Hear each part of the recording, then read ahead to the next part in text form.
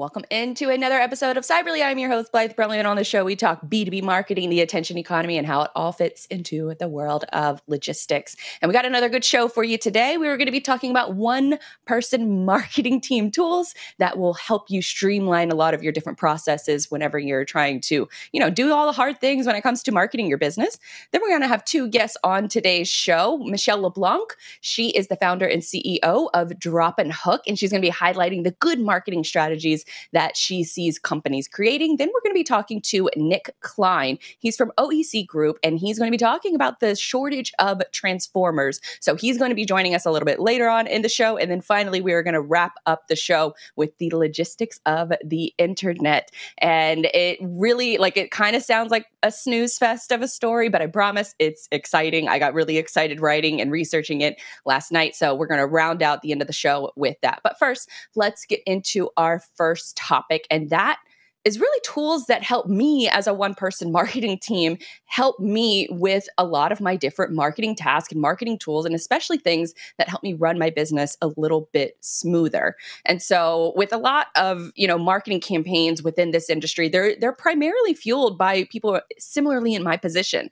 They're one-person marketing teams. They're likely either one person entrepreneur or a small team, or, maybe it's something that happened to me first in my career when I got into the freight industry, where I was, the receptionist, I was the executive assistant, and then I was also tasked with all of the marketing responsibilities for the company. So if any of those roles feel like you, or feel like, somebody within your organization, then this is going to be a good roundup of tools to use to help streamline a lot of your different marketing processes. But with that said, these are just tools that I have found useful because, frankly, I've spent a lot of money and a lot of time over the last 10 plus years in this space and trying to find tools that are worth their weight and worth their time and money investment, because that's where a lot of challenges come into play, is that we hear and we see a lot of different marketing tools that are available, and they sound really good. They sound like something like magic that's really going to help you streamline your marketing, only to find out, later on that it just was a complete waste of time and money. So knowing that,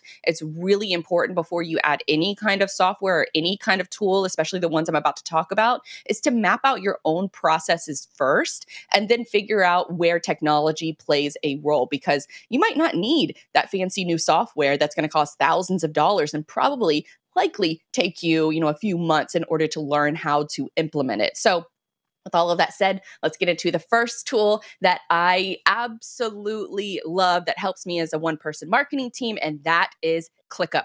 ClickUp is one of the most important tools that I use to run my business. It's really the single most important tool that I operate everything out of that platform. And it's essentially a project management tool where I can organize everything from ideas to multi-month projects. And you can do everything from manage contractors, team members, there's file storage, there's note-taking, there's automation.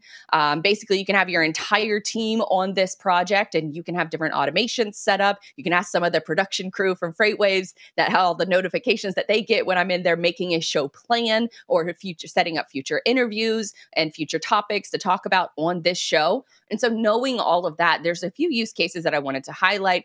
That's making your ideas actionable. It's really difficult that as a creative person or as an entrepreneur, you have a lot of ideas. How do you get the ideas out of your head and onto a system that can make those ideas actionable? And that is ClickUp for me. It helps me make my ideas actionable. There are a couple other use cases. I mentioned interview coordination. I reach out to a lot of people in order to schedule guests far in advance so that we can make sure that we have proper time to do research on the topics that we're bringing them on for.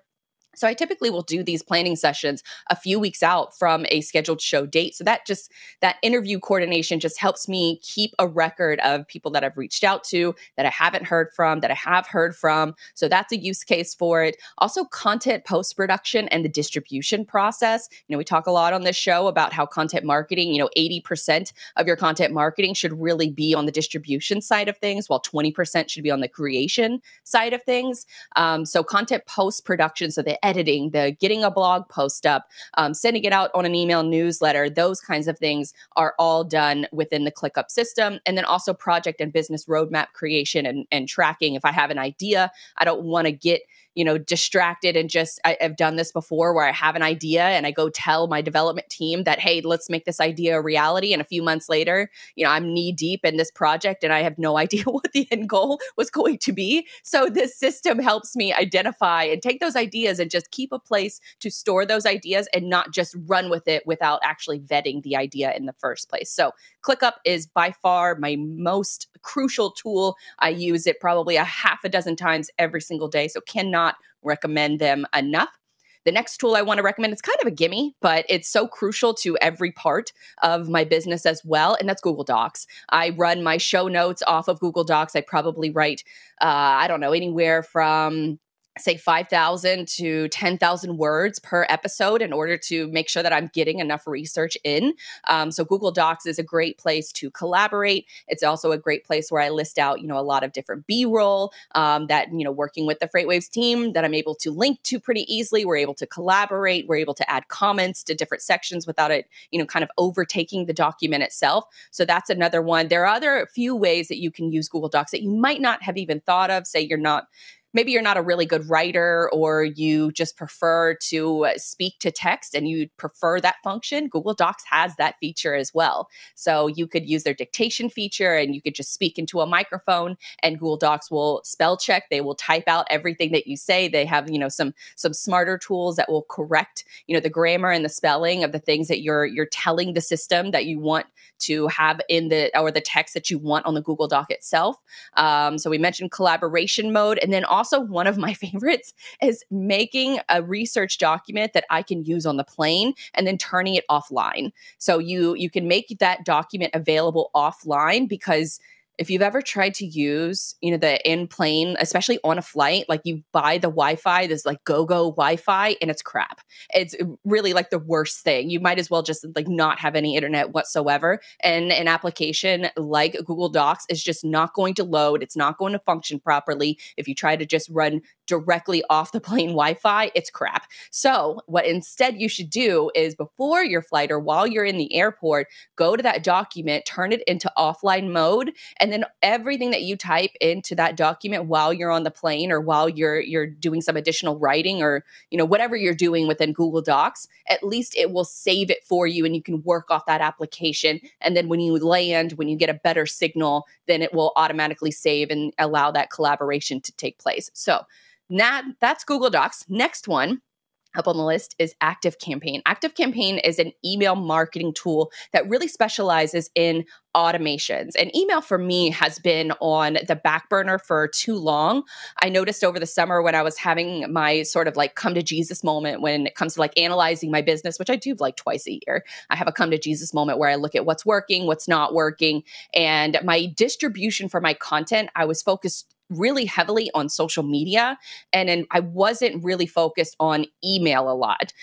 So ActiveCampaign has really helped me with a lot of different automation campaigns. And what I mean by automation campaigns is that when someone signs up for my email newsletter, I want them to get a notification that, hey, this new podcast has dropped, or hey, a new Cyberly episode has been dropped. And I want them to get that email notification immediately. So through my different tools that we have set up through the website that connect to ActiveCampaign, we're able to send those out automatically. So that's what I've been prioritizing over the last couple of months is building out those different functionalities, training myself up on the platform so that I can create these campaigns myself, get them rolling, and then also set up some additional automations where, say, for example, I send out a notification, hey, we just dropped this new podcast episode.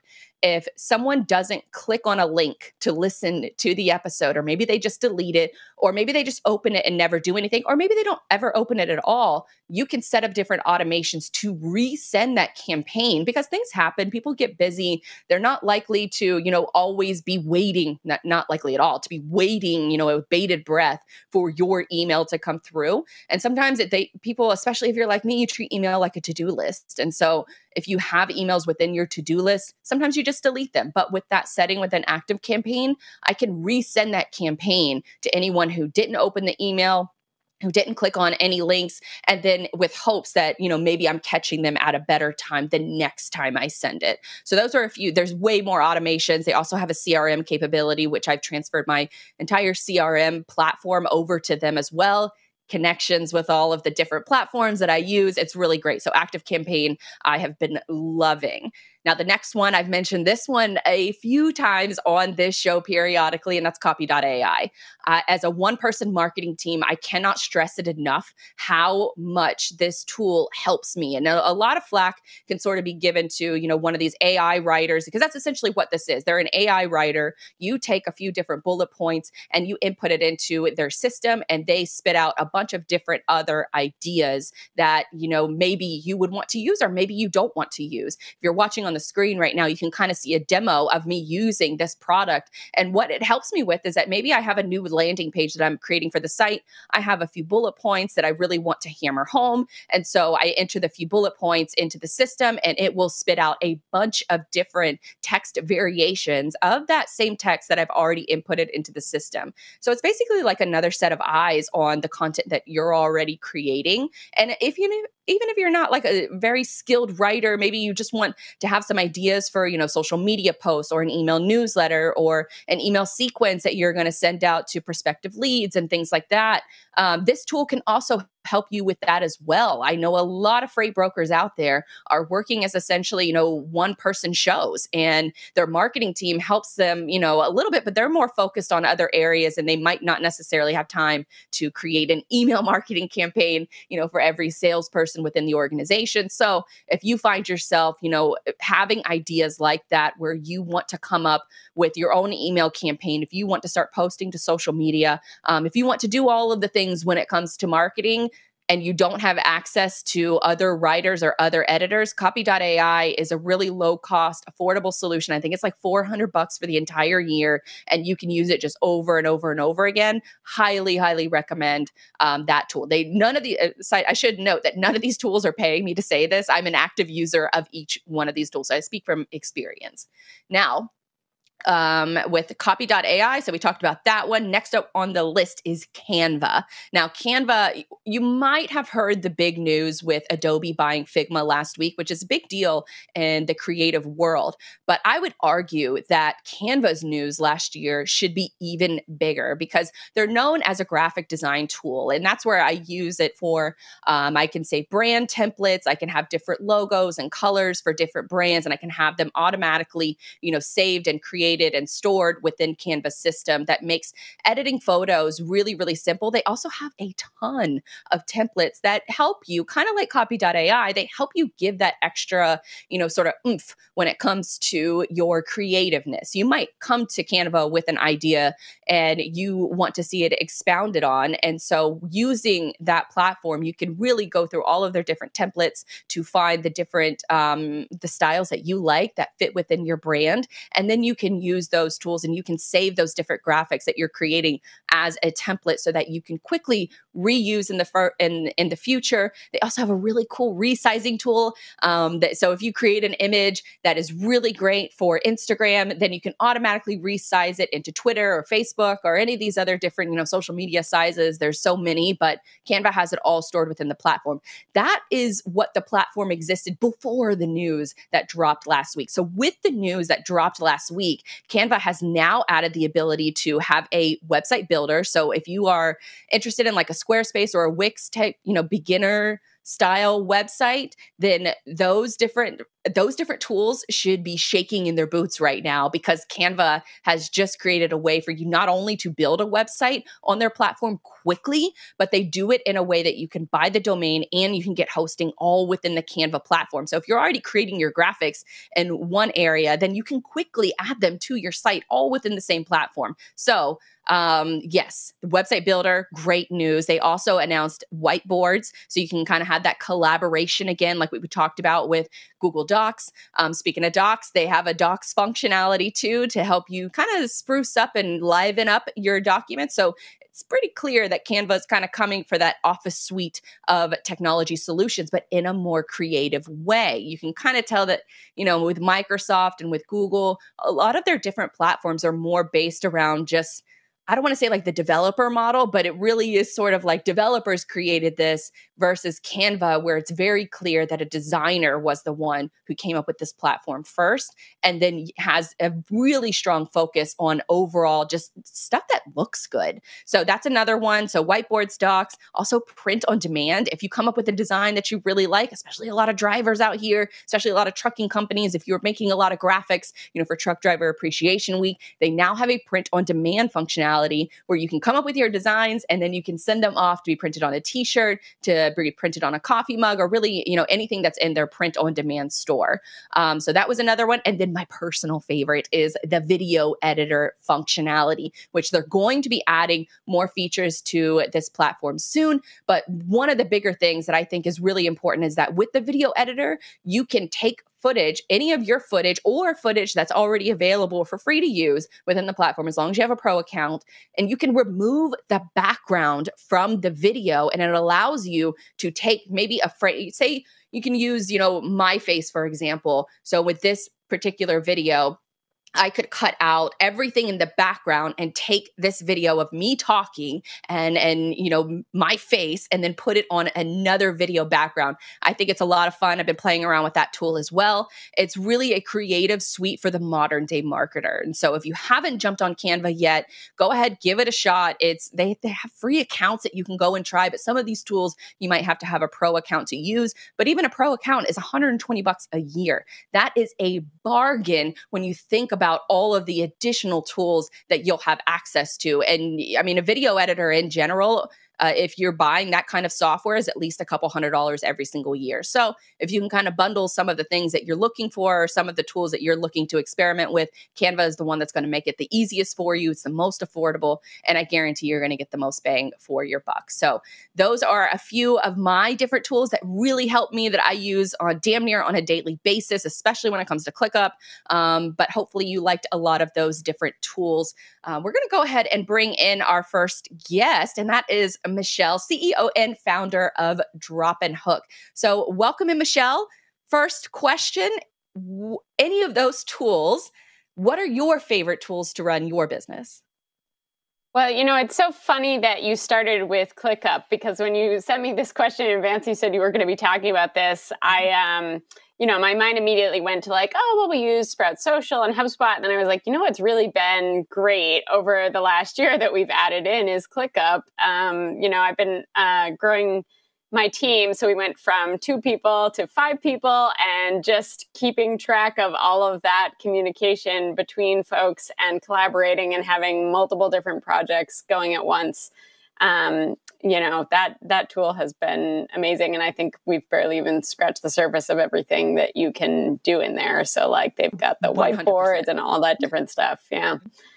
Yeah, 100%. It's one of those tools that I keep finding new ways to use it. And I know that I'm not taking the full advantage of all the powerful solutions. But you just mentioned you and your team and how you're growing. So give us a little bit of background on how you got involved with marketing and how you eventually launched your company, Drop and Hook.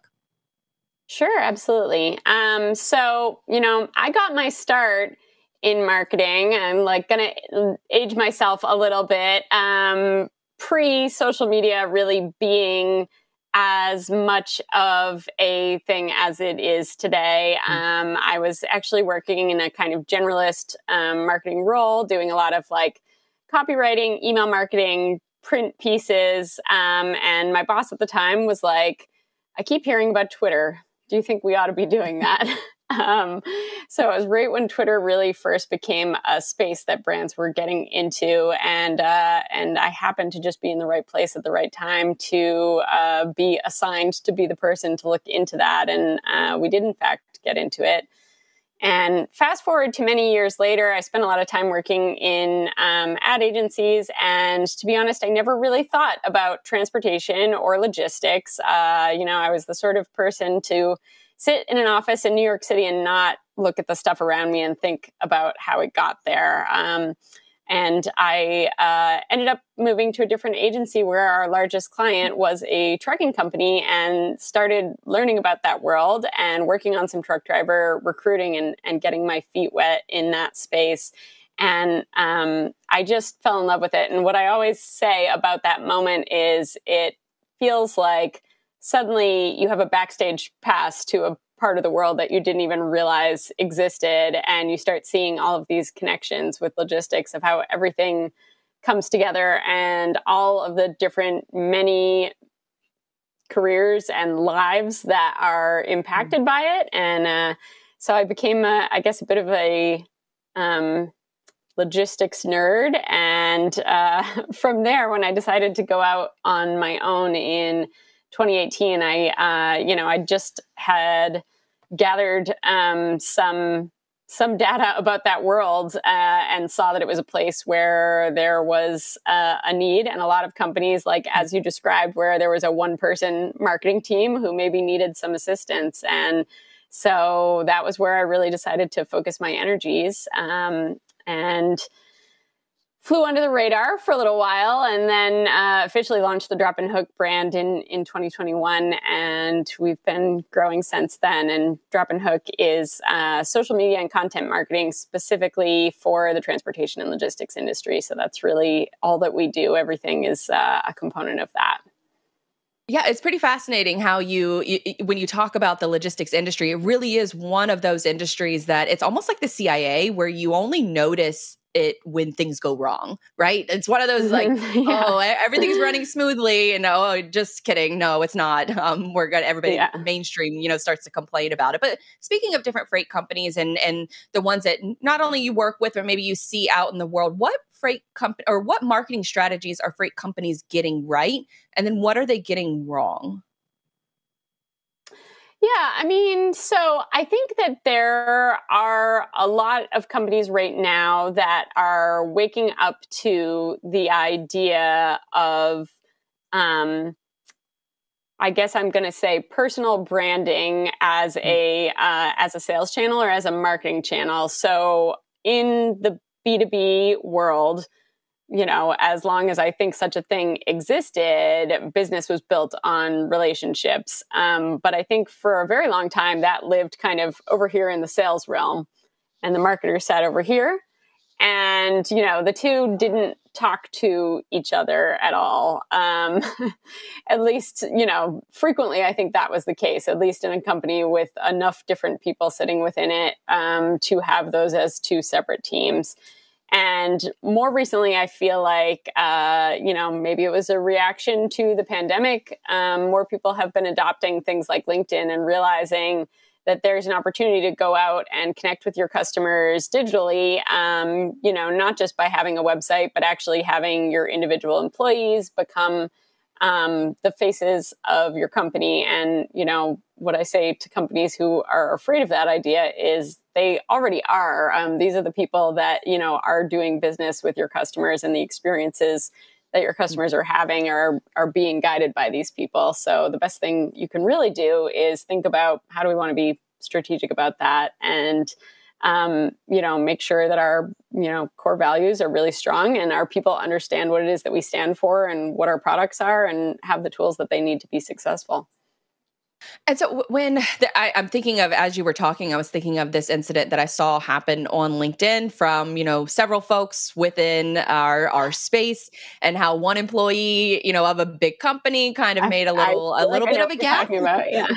Yeah. So it's one of those situations where it's like, oh, that is a real life example of, a brand allowing their employees to be vocal on LinkedIn. And then one person just makes, maybe the wrong kind of insinuation. He probably didn't mean it for it to land that way, but you're still responsible for how it lands.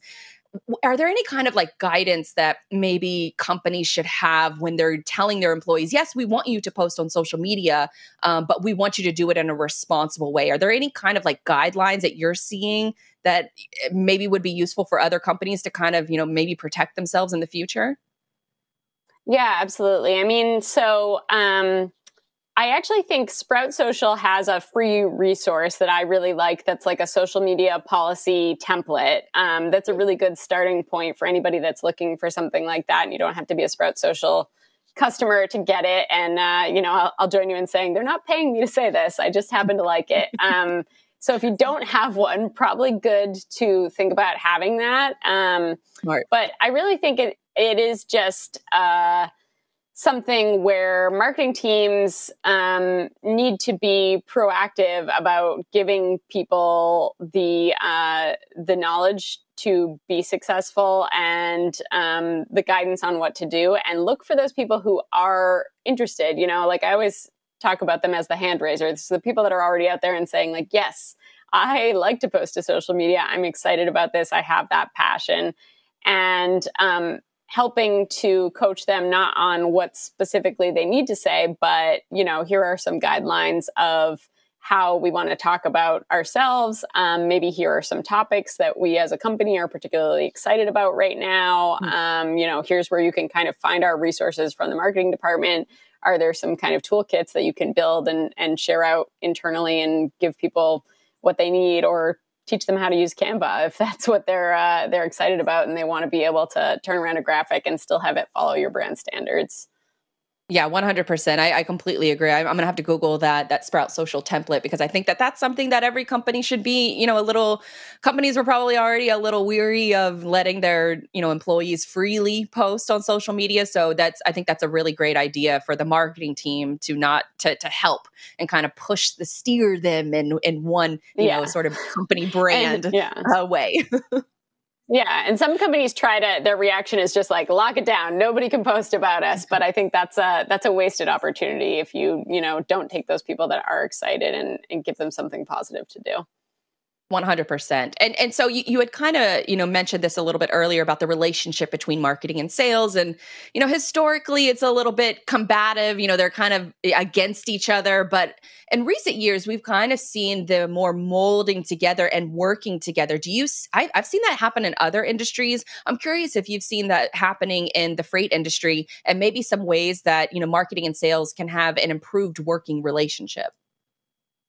Yeah, absolutely. I mean, so I think one thing that has been really positive about technology becoming more accessible, like marketing automation technology and things like that, is that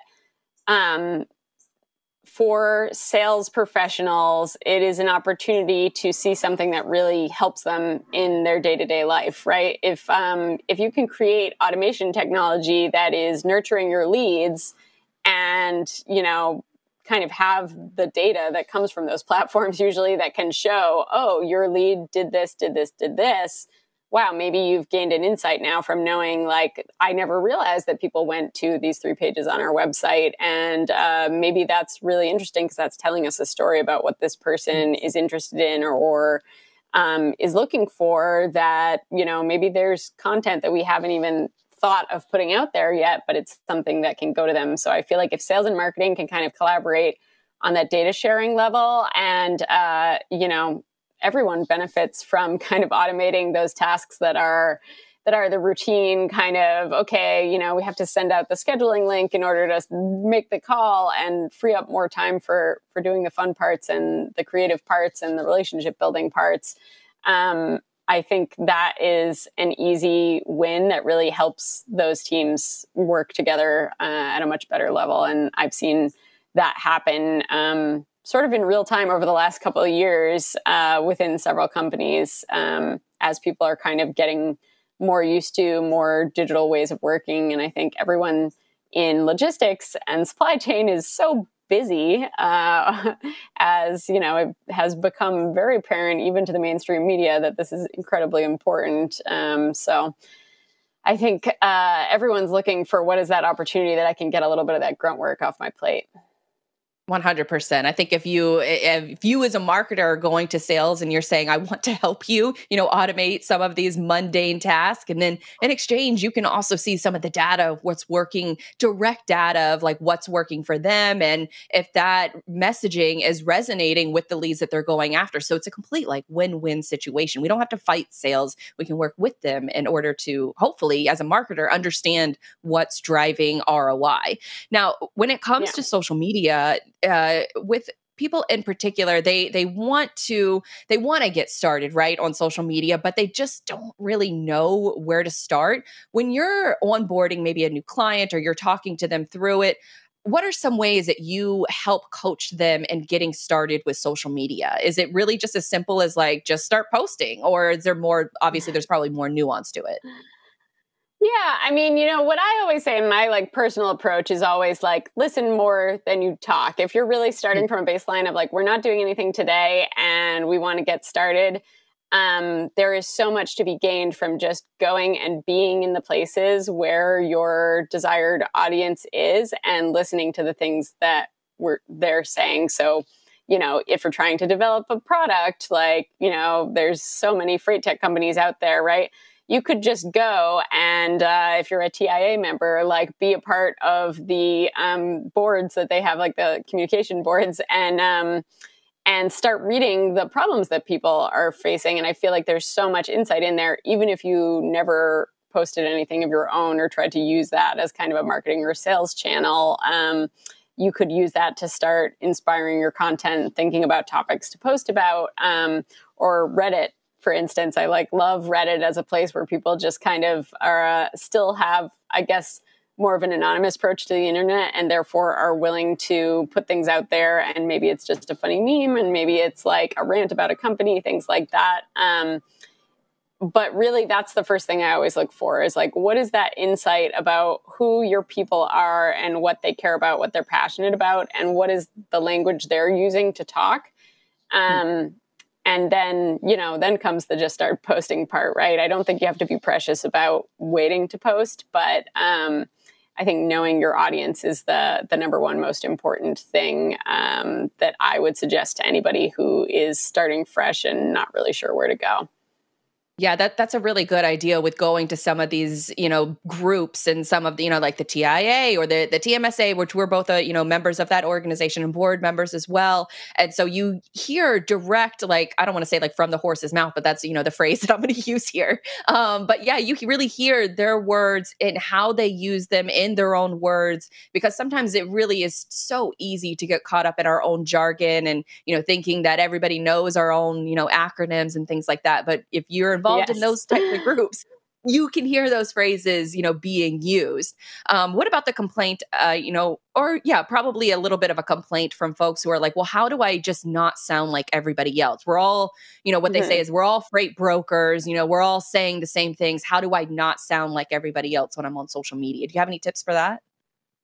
Yeah, absolutely. I mean, I think it is very easy to sound like everybody else. And I think I was having a back and forth on LinkedIn at one point recently about people that were having like other people ghost write or ghost post on their behalf. And that is like, oh, you can do that? Like somebody else can write on my behalf. And it is, the reality is like, yes, there are people that are doing that, but you are the only true you, right? And everybody, I think, has something in their life that they are a little bit of an expert about that makes them unique. And that, for me personally, is when I get really excited about seeing a video that somebody made or something that they wrote is that level of expertise where they can speak from their personal experience. And, maybe it even is, if you're somebody who's just starting out in your career, that your personal experience is the experience of just getting started and something that you encountered in your day to day. But is that real kind of like human moment of something that happened and something that you learned from it? And I'm not suggesting that you follow the sort of templatized, cringe LinkedIn post template of, oh, I was doing an interview the other day and a candidate said XYZ. But I do think that, you can look at what other people have done as content and bring your own unique expertise to it. And, maybe you're doing something similar, but you always can have your own lens on it and bring that authenticity. And you're the only one who can write as you, but you have to be maybe brave to say something that not everyone else is saying. Very true. Now we have time for a couple more questions. And I definitely wanted to get this one in about the famous like ROI question. What is the ROI of content marketing, of social media marketing? I'm sure you get this a lot with running your agency. How do you answer the ROI question? Yeah, absolutely. I mean, so I'm a little bit of an ROI nerd. I love data, maybe as evidenced by my earlier comment that I like looking at like what websites people were looking at. But I really personally love HubSpot. I know it's not in everyone's price range, but I love building custom dashboards and being able to really see all sorts of data in a visual manner, like at a glance. And it takes a little bit to build them out at first, but once you get those set up, and then you can kind of get your automated monthly report. And a lot of tools do similar things, so it's certainly not like they're the only one out there. It is actually amazing to see the ROI on things like that. The biggest thing that I think trips people up is, okay, if we're doing activities like social media, like content marketing, I can't put a dollar sign against that because I don't really know like what component of this went into a sale that eventually happened, right? Like there's always kind of that breakdown of, okay, well, we did this campaign, we spent X on it, we got Y number of leads, and, you know, they came and they opened these emails and they did these things. Time passes. Some proportion of those eventually turns into sales. If you really have your process locked down and everything buttoned up, you certainly can calculate the ROI everywhere along that process. But for many people in industries, you know, maybe your sales cycle is 6 months or 9 months long, and there's a lot of different touch points in that. And so it's really difficult to point to, you know, what did this individual social media post really do in that? And I think sometimes people get like tripped up by that as a thing, like, oh, I need to know what this one social media post did. Right. It's completely unrealistic. So I like to try to think of like, yeah, like, you know, nobody ever is sitting there asking like, what was the ROI of this specific kind of billboard or like event we were attending, you know, and I think people are doing more of that now. I think people are examining their budgets and trying to narrow down on that. But, you know, can you point to a bigger picture of we are growing over time and all of these factors are part of that bigger picture? And, you know, measure the small things where you can. Are we getting video views? Are we getting engagement? And are those things going up over time? But try not to get too obsessed with that data. Look at it as learning opportunities, but not something you have to make a decision off of every single data point, as long as everything's 100%. Pointing in the right direction. Yeah, it's kind of like an ecosystem, like a marketing ecosystem where you can't really pinpoint, you know, is it this tree that's contributing to, you know, the overall well-being of the forest? It's much more complicated and nuanced than that. All right, Michelle, where can folks follow you, follow more of your work, get in touch with Drop and Hook, all that good stuff? Yeah, absolutely. So we're dropandhookcontent.com, and I'm at LeBlanc on, you know, pretty much any social media channel where that would be a way to find me, or, you know, just under my name on LinkedIn. Always happy to chat with anybody. Michelle at dropandhook.com if you're an email person as well. And Drop and Hook Content is our brand social channel. So we have an email newsletter. We're going to be at the TMSA Executive Summit in October, and FreightWaves F3 coming up in November. So lots of opportunities to connect. Awesome. Well, thank you so much for your perspective, Michelle. Awesome interview. And we look forward to seeing you at F3. Yeah, I'm really excited. All right. Thank you, Michelle. All right. Well, let's get into our next interview with Nick. He is the Vice President of Sales and Marketing of the Midwest Division over at OEC Group. So let's welcome in Nick, because we have some important questions to get to, and we got about 10 minutes to do it. So hopefully we could do like kind of a rapid fire. So welcome in, Nick. Yeah. Hi, how are awesome. I'm doing well, thank you. All right. So, you know, for the last... Oh, no worries. So I've been sort of naive about, you know, sort of in general about the electrical grid and things like that. And so for your topic that you were coming on the show is to talk about the shortage of transformers. So how do transformers fit into the overall, you know, sort of, I guess at a 5th grade level, how do transformers fit into the overall electrical grid? How does it all fit together? Well, there's a lot of components. And again, I'm the expert in the freight portion of it, but there's, you know, first of all rare earth metals come from China that we use, which make our microchips, among a ton of other things, batteries, transformers. So we're really reliant on them. Even if we did decide to build or develop them here, we still need the raw products to come from Asia. And so why, I guess, the transformers itself, why are they in such short supply right now? Well, it's basically the supply chain and the limited places you can get them from. And, we have a lot of congestion, mainly in the U.S. at our ports and rails. The steamship lines left a lot of empties there. We still broke records in July as far as imports arriving to the U.S. So it's not that far behind us that we had all this volume coming in. And then again, when it gets to port or railroad, there's no real priority in the line of how things move. So you never know what's going to be put on the train first or the truck first. How have you and the company sort of tried to alleviate some of these congestion points, bottlenecks? Obviously everybody's heard about the congestion on the West Coast port, which seems to be alleviating now. How are you guys combating that? Is it a multi-port strategy or multi-country strategy? Tell us a little bit about how you're breaking that down. Well, we're giving people options and letting them decide, how it works with their business model. For example, a lot of people are avoiding the West Coast. There still isn't a contract signed between the longshoremen and the PMA. So that's still hanging out there. So a lot of people are choosing the Gulf Coast or the East Coast. The issue with that is we need chassis under the containers once it comes off the ship.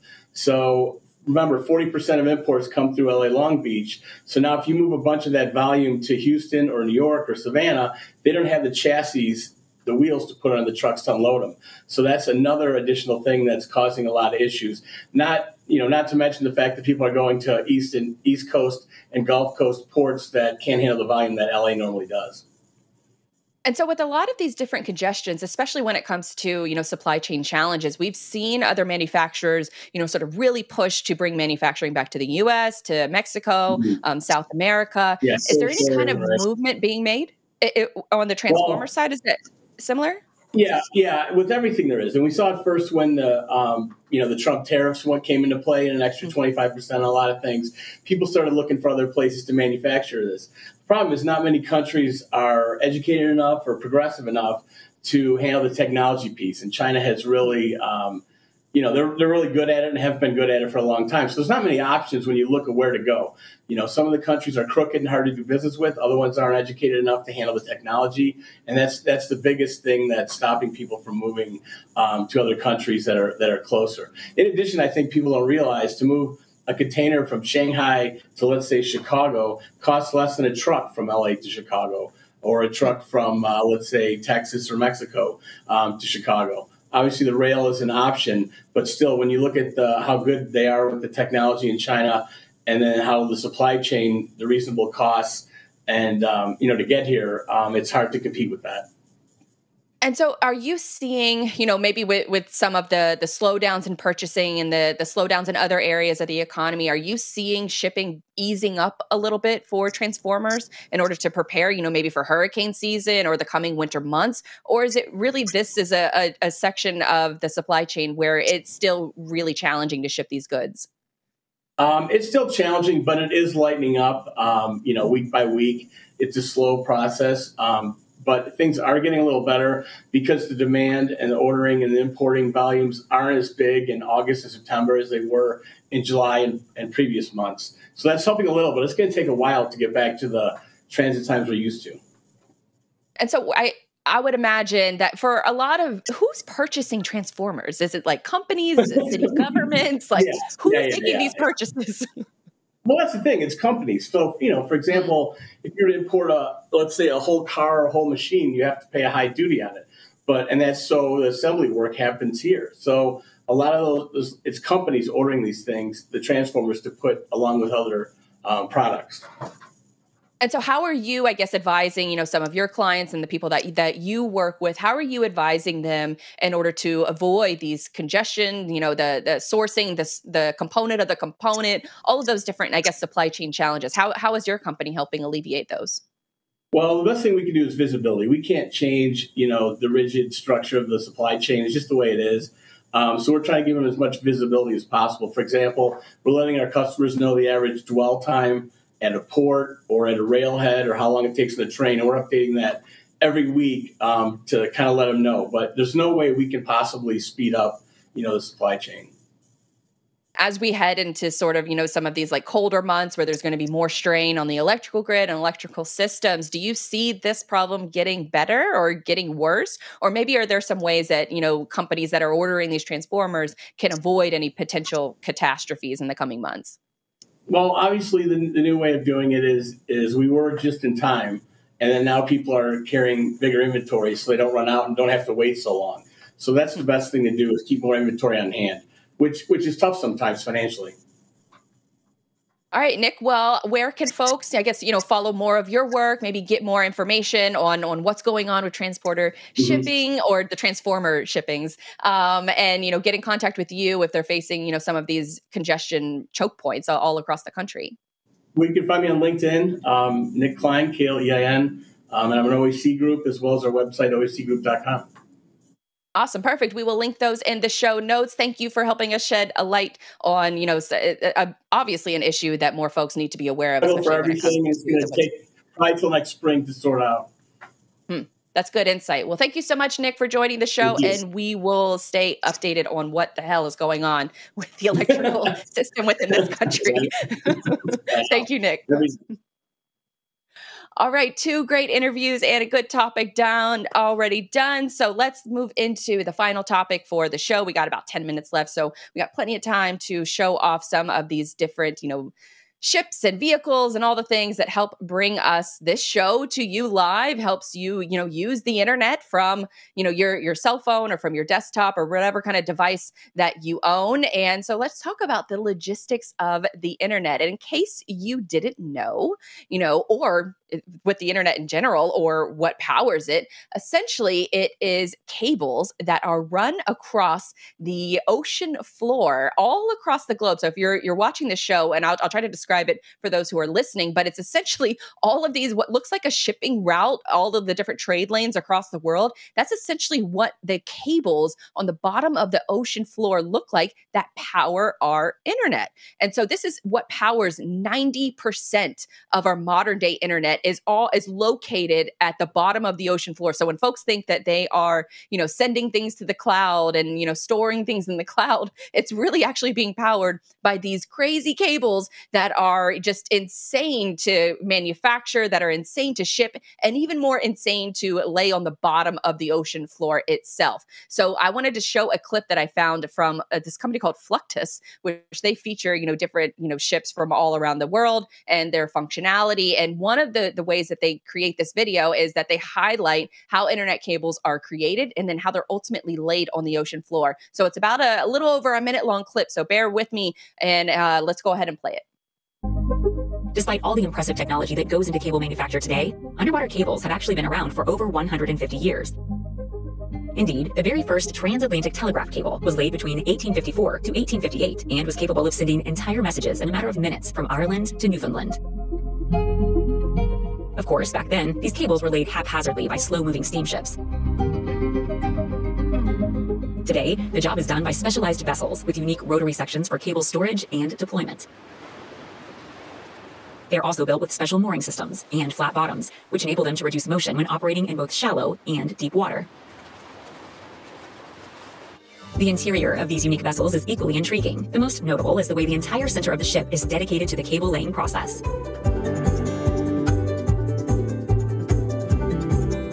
With thousands of feet of tether for the ROUVs, in addition to the underwater cables, vast sections of the ship are completely dedicated to storage space. There are also specially equipped sections from which the movements of the ship, cable laying devices, and ROUVs can be coordinated via remote control. As we continue to see an increase in the demand for offshore power, no doubt these massive cable laying vessels will become a more frequent sight on oceans and lakes all around the world. However, this process is still susceptible to a variety of unique challenges and problems. Now that video in particular was super fascinating to watch. And if you were listening to it, you're probably like, what's wrong with this person's voice? Well, we sped up the clip a little bit just because they are really slow talkers. And so we sped it up a little bit in order to fit all of this information into this segment. So if you notice that part, yeah, that was definitely my call in order to speed that clip up. But it's really, really cool how they manufacture the cables themselves, because it is like a traditional internet cable of what we would almost envision like a power line right outside of our house, but just laid laid on the floor of the ocean, and they have to they have a series of protection that goes around these cables in order to prevent different animal attacks. Like it's a common occurrence for these cables to be bitten by sharks. And so they have to, whenever they have this noted, that an issue is happening with an internet cable, they have to go and use special technology to scour the ocean floor and find out where these sharks have bitten the internet cables in order to get them fixed. So I thought that was another really funny note from that video. Now, we've kind of talked about how the internet cables and just really communication cables have been laid on the ocean floor, but the first big challenge for the internet itself was Y2K, the countdown from 1999 to 2000. And that was such a crazy time because not only were, there conspiracy theories and all of that stuff around, different Mayan calendars and things like that of what's going to happen during, the 2020, or not 2020, but the 2000 clickover. But there were a lot of different components within the technology space that had to be solved, or we were likely going to face a technological crisis that we never really envisioned. So let's play that clip on what happened with Y2K. This $600 billion computer bug never actually happened. Up until the 1990s, computers conserved memory by only storing the last 2 digits of a year. However, with the turn of the century approaching, this meant that PCs wouldn't be able to differentiate between, say, 1901 and 2001. This is famously known as the Y2K problem, and experts estimated that entire industries would get wiped out. However, come midnight on January 1st, 2000, the expected issues ended up being minimal. Now, what that clip doesn't highlight is the programmers that literally spent hours and hours, sometimes years, in order to rewrite entire computer software programs in order to make sure that that bug never happened. And there were stories from developers and programmers that spent days leading up until the new year and even days after the new year in order to prepare and monitor. And what the one developer was really talking about is he was in his office along with several other programmers, and it was the countdown for the first country to hit New Year's Eve, to hit midnight, and New Zealand was the first one. And so when New Zealand, their clocks ticked over to the year 2000, that was when they knew, okay, they could breathe a sigh of relief to know that all of the fixes that they had implemented actually worked. And so I thought that was really a really fascinating look into how some people spent their New Year's Eve in 1999 in order to make sure that the rest of our technology and what functions as far as the rest of the globe is functioning properly and as it should.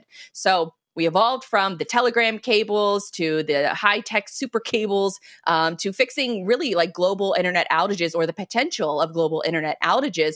But how do we evolve from the AOL dial-up to Wi-Fi and to fiber internet of how it works today? Let's play a clip on how Wi-Fi works. Hey, I have a question. Yeah, sure. If I sent you an email right now, how would it get off of my laptop? So we want it to get to your Wi-Fi router, right? But that's a laptop. It's not connected to anything, so something's gotta go through the air. Yeah, exactly. But what is going through the air? Like, what physically is coming out of my laptop and going somewhere? Radio waves. Radio waves? Yeah, your computer and your phone are both radios. They're just really high-tech ones. Here's the interesting challenge, though. You've probably heard that everything inside of your computer is binary, right? Yeah, ones and zeros and something. Awesome. Okay, so the real question is, how does your computer take that binary information and put it onto a radio wave?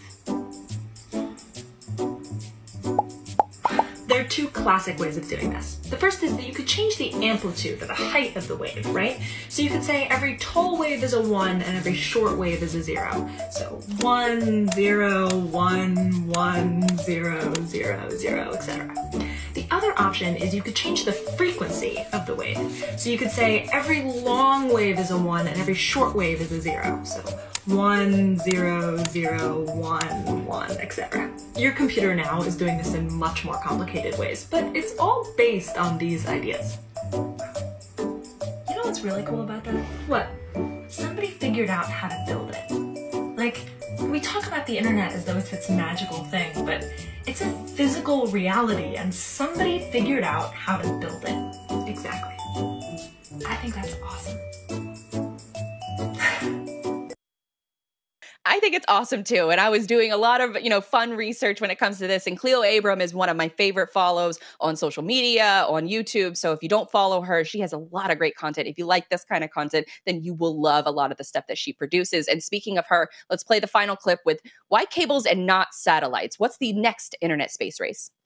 So I know the internet mostly doesn't rely on satellites, it relies on cables under the ocean. But then why do I keep hearing about Elon Musk's satellites, and also Jeff Bezos, and also maybe Richard Branson? There's an internet space race going on right now. And Elon Musk's company, Starlink, is ahead. These are all real satellites that are in orbit for Starlink right now. That's cool and all, but what's so different about them? Okay, so older satellite systems like HughesNet and Viasat keep their satellites really high up, and they keep them stationary over one spot on the surface, which lets them cover just huge areas. But when you're up that high, it takes a really long time to send radio waves back and forth. If you brought the satellites lower, you could reduce that time, but you need a lot more of them to cover the same area. And to stay at that altitude, they'd need to orbit. This is what all these new projects are trying to do, but Starlink is doing it fastest. Wait, so that's why I keep seeing TikToks like these. People can see them. Yeah, there are a lot of them up there already. This kind of looks like a problem. I'm gonna need to make another video. Yeah, super fascinating insight. And I, again, love her videos.